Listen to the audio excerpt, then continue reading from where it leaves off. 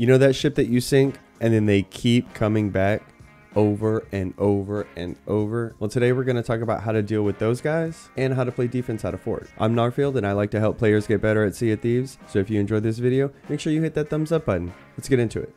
Alright, so we spawned into this server and we noticed a Fort of the Damned. And on our way to that Fort of the Damned, we saw a Reaper 5 brig. Now this Reaper 5 brig is at a Talltail Island, but because they have a Reaper flag up, I don't care.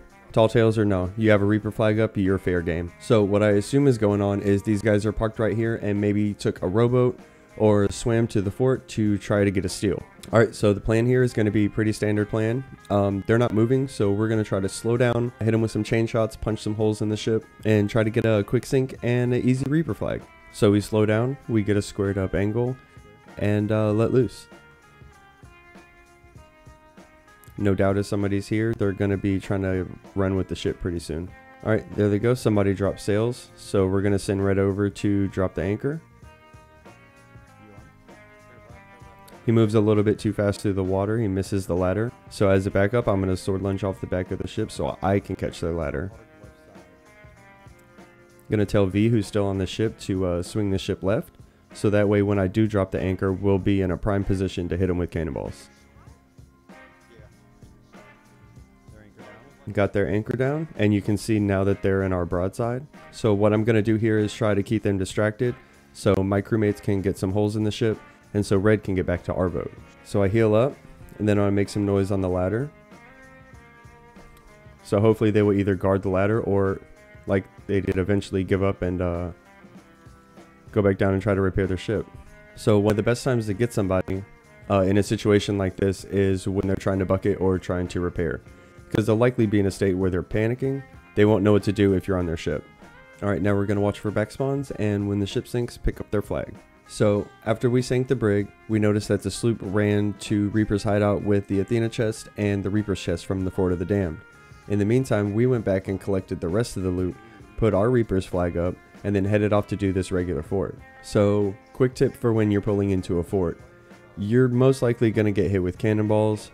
Don't sweat it. Don't stress out about taking a couple holes.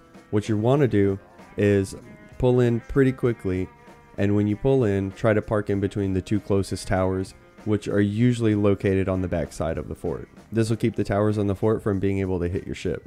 And this spot is not only going to be good to help keep you away from the cannons on the island, but when other ships pull in, the cannons from the island will shoot at them and still not be able to hit you. So it'll be kind of like a defensive alarm from the island. Alright, that brigantine we got in a fight with earlier is already headed back to us, probably a little bit upset. And like we talked about in one of my previous videos, we're going to use the ship like a rotating turret. So we're going to sit still, let the island towers do some of the work, and then shoot the brigantine from our ship and rotate with them as they move by us. Now they're headed straight in, so we want to slow them down as much as possible to minimize the amount of damage that we take to our ship when they hit us.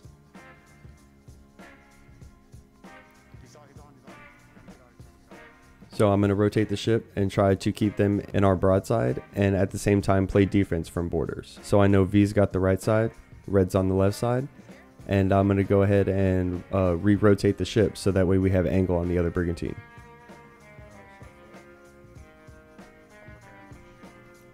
So right now we have one player dead, and there's a mermaid, so we have another player swimming up. So that means there's one player still on their ship. I don't see any other players, so I'm going to rotate the boat to get the last couple cannon shots that we need to sink them. There, the other brigantine stopped moving, so confirm sink. Now all we have to do is clean up the rest of the players, and we can continue with our fort. He's gonna throw firebombs from the tower, so we're close enough. We can just throw firebombs right back. We got another player boarding. So both of their players probably got a back spawn, so we're probably still dealing with 3 players.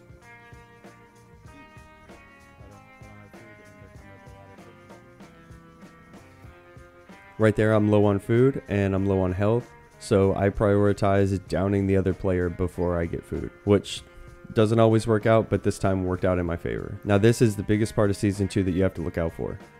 The new barrel hide emote. They're sneaky. Be careful. So we got a couple down, and there's still a mermaid here, so I'm going to take the mermaid back to my ship, and if it doesn't disappear, that means there's still a player. and it doesn't disappear, that means that there's still a player on the island somewhere. He could be on our ship, he could be in a tower, he could be on the island, we can't be sure. And there he is. I could hear him fast swimming underneath the tower. Be careful when you're coming up to other ships like that. If you don't fast swim, it's a little bit quieter. Alright, now we cleaned up all the other players and we're going to continue on with our fort. Alright, that other ship is pulling in and unfortunately I'm AFK. But my crewmates are watching the horizon, so they're already set up to play defense. I get back and have no idea what's going on, let's be honest. I'm shooting at skeletons on the island. And this is when I realized that the other ship is there. You don't want to walk into this situation. So same thing as last time, they're cruising by, so I'm going to try to get an angle. Maybe we can drop their sails, punch a couple holes in their ship. At the speed they're going by, they're most likely dropping people off. They dropped people off last time when they ran straight into us. So this time the worry is that the island is repopulated, which means that there's kegs back on the fort. So in a situation like this, we didn't stop their ship immediately. We know that they're sending players. A good move right here is going to be to go ahead and get sails down and start moving as soon as possible. Red confirms that they're on the island, so we're going to go ahead and drop sails and start moving. Alright, so at this point we're not running from the fight, but we're putting ourselves in a defensive position to where we can't get kegged, as well as putting ourselves in an offensive position because we fought the ship a couple times and we definitely have them on open ocean combat. All we have to do is get them in our broadside, drop their sails down, and then we're going to set a slow rotation around them. Got chain shots going out. I'm going to go ahead and start raising back sail in anticipation of setting an angle around the other ship.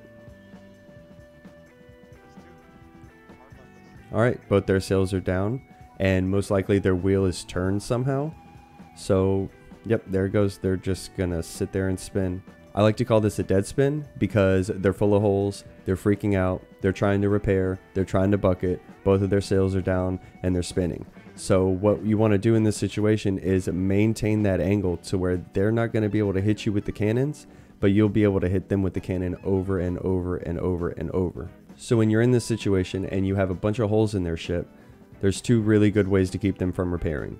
One is blunder bombs. That's going to jostle the whole ship and knock the player off from being able to do the repair.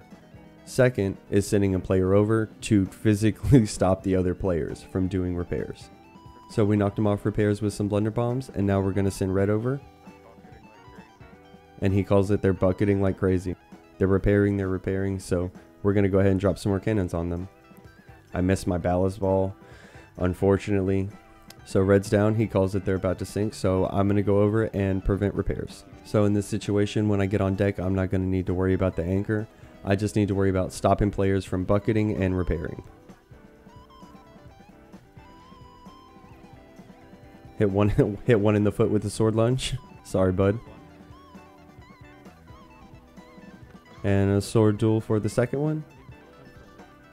One player back, and I'm not as worried about fighting him because now he doesn't have a spawn point. So after beating them multiple times at ship combat and hand-to-hand combat, we decide we're going to go finish up our fort because the likelihood of them leaving us alone is pretty high, and if they do come back, we know we can just use the same tactics to sink them again and again and again.